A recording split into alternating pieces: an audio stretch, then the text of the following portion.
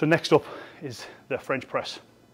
To do this exercise, we use an incline bench, not completely upright, sat back by 1 notch. We're going to also use the EZ bar for this exercise as well. So what we're going to do is we're not going to sit onto the seat, we're just going to use it as a backrest.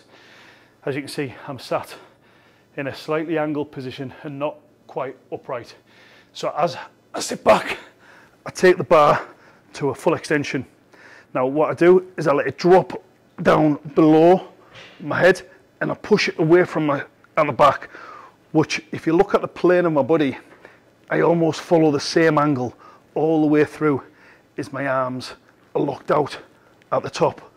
So what I'm doing is I'm pushing the bar away from myself, and note my hand position, I'm keeping my wrists cocked forward all the way through and my elbows are locked in tight, they're not splaying wide.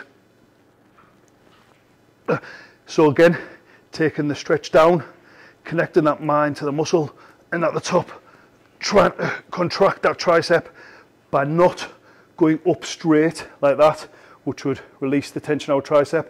It's by taking it back over. Oh.